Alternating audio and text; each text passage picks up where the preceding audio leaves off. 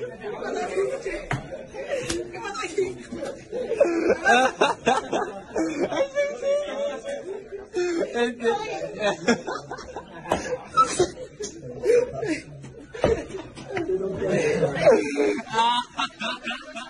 video of young Lamine Yamal has resurfaced on social media, and it's safe to say that Yamal might have preferred never to reappear.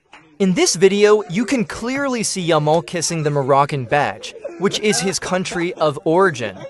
What's more controversial, though, is him mocking his young Barcelona teammates after Spain's defeat in the 2022 World Cup against Morocco.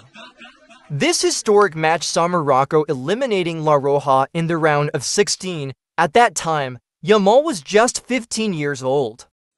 This video led many to believe that Yamal might choose to represent Morocco over Spain. However, his recent performances for Spain, including their Euro 2020 final win against England, have solidified his place in the hearts of Spanish fans. Before the Euro 2020 final, Yamal spoke about the possibility of facing his idol, Lionel Messi, in the future. "I hope to share the locker room with Messi and train with him, but that hasn't happened yet. I hope it will in the future. I hope Messi wins the Copa America and we win the Euro so I can play against him in the Finalissima." Yamal's hopes were not just wishful thinking. Spain did win the Euro 2020 against England, and Argentina triumphed over Colombia in the Copa America, setting the stage for the famous Finalissima between the winners of these two competitions.